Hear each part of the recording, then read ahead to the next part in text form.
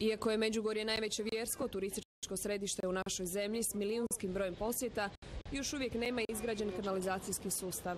Potpisivanjem ugovora između delegacije Europske unije i općine Čitluk uskoro će započeti izgradnja postrojenja i prečišćivača otpadnih voda za to područje.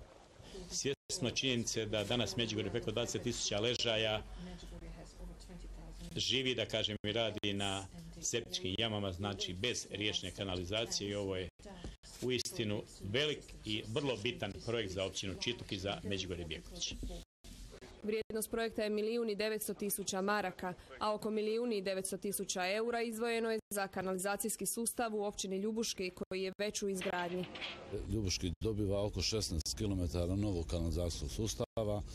Kroz ovaj projekat na dijelu gdje se radi kanalizacija rješavamo i zamjenu azbest-cementnih vodovodnih cijevi, rješavamo odvodnju oborinskih voda, ali i ukupno uređenje ovih ulica.